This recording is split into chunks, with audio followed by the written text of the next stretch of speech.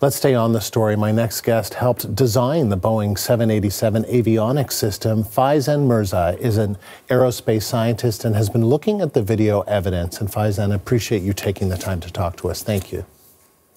Thank you for having me, Andrew. So based on what you are seeing, what do you think happened here? So based on the footage I saw from two different angles, I did not notice the aircraft losing the control, so I can definitely see that it's a controlled flight, and the aircraft struggled to gain height. Looks like that. This looks like a case of an engine failure. It looks like a case of engine failure. Okay, so tell me a little bit about that and why you think that is what happened and how that would cause this plane to crash so quickly. So what happens is in this phase of flight, when the aircraft is taking off, the aircraft needs the maximum engine power to gain speed and enhance the height, altitude. So what was happening at this point of time is that the aircraft was struggling to gain speed as well as the altitude, and engine failure, could happen due to many reasons. First reason could be a bird hit. Another reason could be foreign object getting sucked into the engine, like what happened in the Concorde crash. Bird hit happened in the plane which landed in Hudson by Captain Sully. That was a bird hit. Next, another possibility could be issue in the fuel system, right? Or fuel, impurities in the fuel system, or issue with the fuel system where the fuel system failed to provide enough fuel to the aircraft, to the engines, and the engines burned out. Now, how much warning, if any, would the pilots have had that something was very wrong? In this situation, unfortunately, the aircraft was just at a couple of hundred feet, so the pilot did not have enough time to. They got the warning. That's why they released a mayday. They called a mayday, but they did not have enough time to steer it or take any actions. What I observed from this footage is that the pilot tried. He has displayed brilliant airmanship. He tried his best to balance the aircraft. Probably he was trying to navigate it out of the populated area, but that it was a very densely populated area. But unfortunately, he did not have enough margin to execute recovery maneuvers. And Faizan, you were involved in the design of the Boeing 787 Dreamliner. It's the first time specifically that it has crashed. I believe it's carried 1 billion people. The different aircrafts have carried 1 billion people. Were there any concerns before this happened regarding this jet?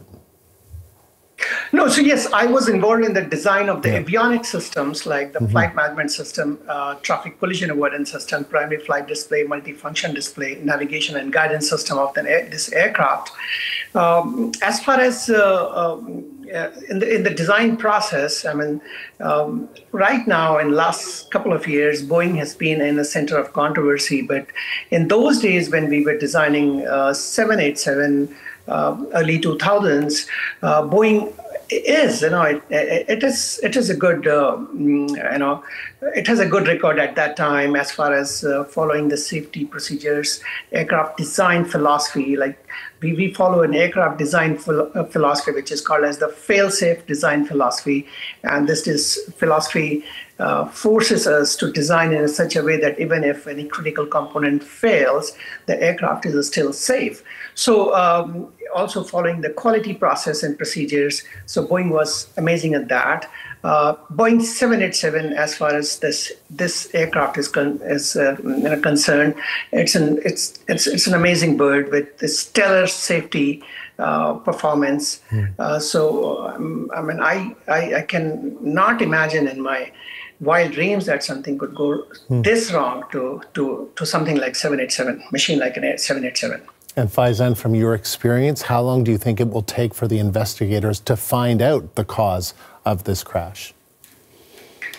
Comparatively, it will be quicker, and the reason is that the tail is up there. Tail was not burned. And the flight data recorder, digital flight data recorder, which records the cockpit voice and the digital flight data, is intact. I can see that with the tail. So it's just a matter of time. The investigators are going to have access to this flight data recorder, and they'll start downloading data. So there are two types of data. One is the CVR, that is cockpit voice recorder, which records every voice the pilot talking to each other or talking to the air traffic control is recorded. Any alarm, which equipment is giving up, audio alarm, that is also recorded. So that will be accessible as soon as the investigators have their hands on the flight data recorder. There is second part of this black box is the flight data recorder, which actually records data from more than 1,000 different sensors and equipments and systems and subsystems. Now, they are just data. They do not tell story. So the investigators have to take that data, and then they have to piece everything together to add a story to that, like what happened at what point of time, and how every systems and subsystems were behaving every millisecond from the time the aircraft started till it crashed. So to answer your question, Andrew, probably 3 to 6 months, I think, is enough time for this investigation to be concluded.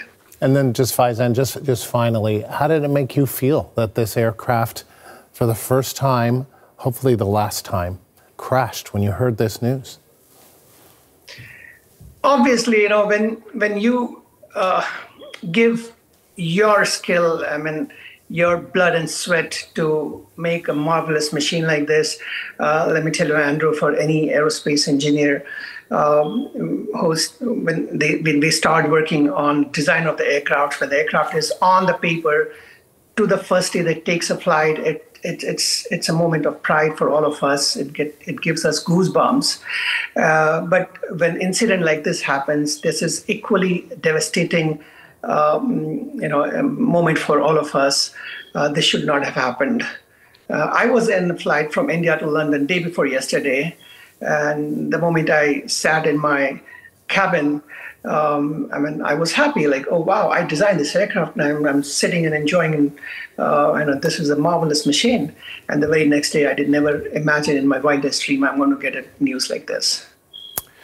It is devastating. Faizan, appreciate, though, your insight and your time. Thank you. That was aerospace scientist Faizan Mirza in Dallas.